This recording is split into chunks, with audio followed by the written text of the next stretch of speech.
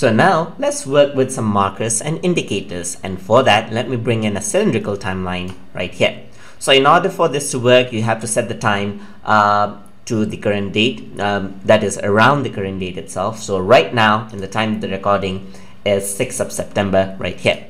So I'm going to set the start and finish time accordingly. So this is the time of recording, 6th of September. So let's say the timeline is going to be from 1st of September till 20. Alright, so let me just go back over here to September right here, and till I'm going to set it up until 30th of September right here.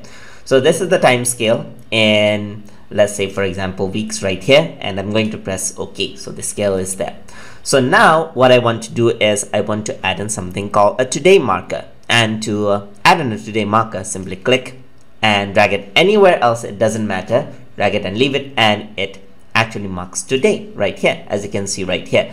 So this is the date today, so it's 6th of September. So you can see that it is around in between 1st and 8th September right here. So for this to work, you have to use the current dates, otherwise it will actually move up now onto the right or left depending on how your timeline is set.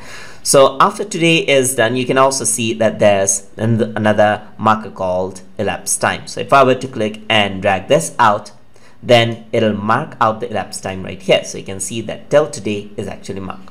So you can actually go over here onto the home. Let me just go over here and let me change the shape color right here, and you can see that the elapsed time can be marked just like that. So today right here. So I can delete the today right here, and the elapsed time has been marked. So click and drag it, today marker is there.